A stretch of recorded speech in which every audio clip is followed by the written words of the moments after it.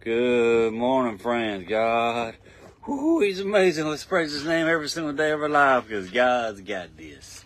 God's got this, okay? He is in control. Let's give Him thanks. He woke us up. Come on, He woke us up this morning. Praise the Lord. Praise the Lord. And I got the song part in my head because I do this every single day of my life. For my children's sake. We need to seek the Lord every single day of our life for our children's sake. I'll start with the song this morning. We're going to go to 2 Samuel 5:4. Don't please turn there with me. Look at what we need to do. First, 2 Samuel 5:4. I'm hard right here. But God is made for the sake of my children. I will guard the gates. And if I must walk alone, I ain't going any place. Entertainment, preach perversion with the fingers in our face. I'll lift the Holy Bible, get down on my knees. I will take a stand for righteousness, whatever it costs me. Seems like it costs me a lot. Our nation has lost its values. Our leaders have walked away. For it's up to me, to you, to rise and stand. For our children's sake. Yes, it's up for me, to you, to rise and stand. For our children's sake. Well, Mr. Nelson, good morning to you, brother. We're going to go to Samuel, 2 Samuel, because David reigned for many years. That's our topic this morning. David reigned for many years. While y'all search for that, what I would polls for station. Yeah, well, that game last night, the playoffs in the football, NFL, not NFL, in the SEC, excuse me. We can't win them all, guys. We can't win them all. We're not immutable. We're not indestructible like our Lord and Savior Jesus Christ is. That's why we need to follow Him, not follow Alabama football. We need to follow Jesus before anything in this whole entire world. I do this for my children's sake. We need to follow Jesus. All of us need to do this for our children's sake. Okay, y'all, please pause. Had ice on my windshield this morning, so I got my truck warming up for work. Got to work again. Men to work. If a man don't work, he don't eat. You hear me? If a man don't work, he don't eat. That right there is scripture. I'm not sure exactly what verse right now, but that's in the Bible. If a man don't work, it don't eat. So we need to get out there and work for the Lord. Work for the Lord, not for yourself. Work for the Lord, not for material things. Material things rust and decay. Thieves break through and steal. Put your treasure in heaven where thieves do not break through and steal, where things do not rust and decay. For where your treasure is, your heart will be also. Says it in Matthew 6:19-21. Praise the Lord Jesus Christ. God Almighty, Father, Son, the Holy Spirit put that in there. Holy Ghost put that in my mind. Praise Jesus. We're going to be David reigned for many years. 2 Samuel 5:4 right here where the Bible says, David was 30 years old when he reigned. He began to reign, and he reigned 40 years. He reigned more than that, but I meant to write it all down. But I believe I'm going to read it here in a little bit. Y'all please pray with me. Dear Lord Jesus, help us all focus on you and your word and not live for this ungodly, sinful, temporary world, Lord. This world's trying to manipulate us and confuse us and distract us away from you, Lord. Help us, Jesus, stay focused on you and your word. Jesus, help us all. Guide us all, direct us all. Help my children this morning, my boys, my young men. Help them, Lord, in everything they're doing. I sure do miss them. God, you got a plan. Sometimes we may not understand, but God, you always got a plan. Trust in the Lord with all thy heart and lean not into thy own understanding. In all thy ways acknowledge Him, and He shall direct thy paths. Be not wise in thy own eyes. Fear the Lord and depart from evil. Help us all depart from evil, Lord, as you say back in Proverbs 3:5-7. Please, Jesus, help all thy children, all the boys and girls all around the whole entire world to raise up to live for you, to live for you every single day. Help all the men, women, parents around the world to raise up their children in the Lord. Help us, Jesus. We can't be falling away from you, Lord. Help us, Jesus. Understand you are the way, the truth, and the life. No man cometh unto the Father but by you, Lord. You are the answer. As I mentioned in John 14:6, almost every day, as you just said, that's that scripture. It's not me. It's all you, Lord. Help us, Jesus. Help me hear as more as I preach. In your name of Jesus Christ we pray. Amen, my friends. Yes, sir. Yes, ma'am. He is in control. His name is Jesus. All right. Yes, sir. Mr. Sunday School Children's Bible. Amen. Good morning to you.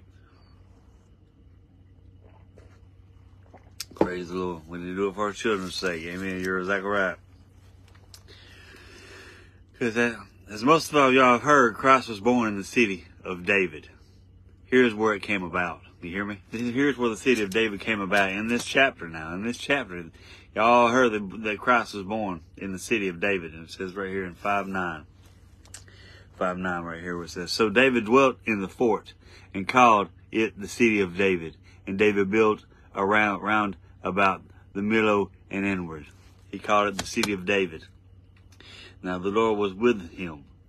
The Lord was with him. Number 10 and number 12. And David went on and grew great, and the Lord God of hosts was with him. You hear that, David? The Lord was with David. He was always with David. Number 12. And David perceived that the Lord had established him king over Israel, that he had exalted his kingdom for his people Israel's sake. He was living for the Lord. We need to all live for the Lord. David lived for the Lord. That's why he named the city. And guess who was born in that city? Christ was. We're about to read that here in a little bit. David asked the Lord, should I? David asked the Lord, should I? Number 19, right here where the Bible says. And David inquired of the Lord, saying, shall I go up to the Philistines? Wilt thou deliver them into my hand?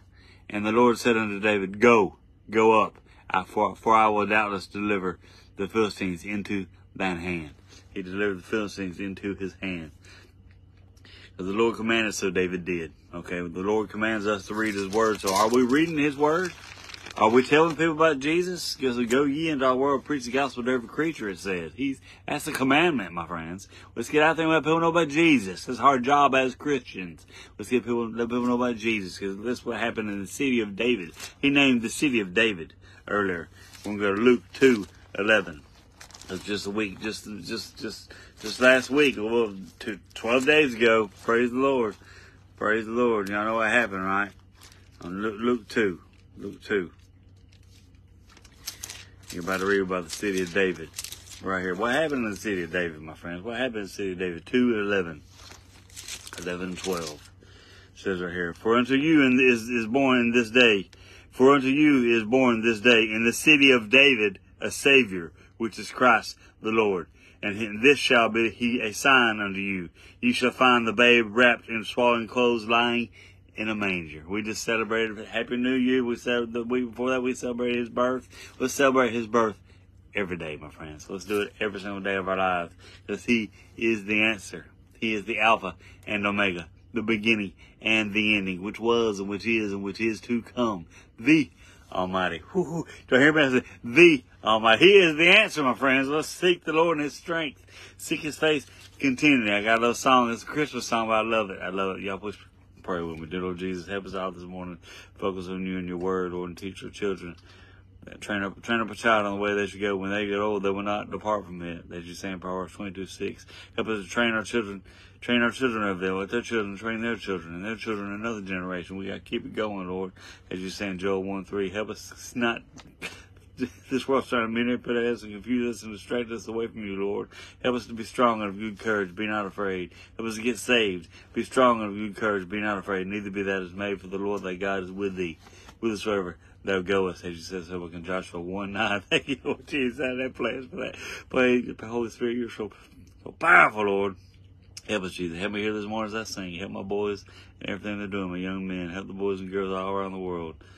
Help the parents all around the world to train up a child and raise the children up in the Lord, Lord Jesus. Help in you, Lord. Please help us. Help me here as I sing this morning. In your precious holy name of Jesus Christ we pray. Amen, my friends. Amen. He is in control. Let's come to him.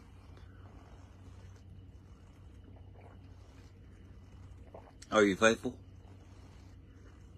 Because faith is the substance of things hoped for, the evidence of things not seen. We are to walk by faith and not by sight. It says in Hebrews 11:1.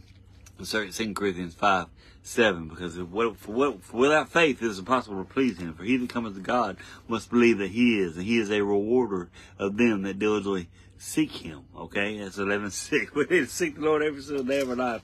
Seek the Lord in his strength, seek his face continually. It says First Chronicles 16:11 says, "O come, all ye faithful, joyful and triumphant, O come ye to Bethlehem. Come and behold him, born the King of ages. Oh, come, let us adore him. Oh, come, let us adore him. Oh, come, let us adore him. Christ the Lord."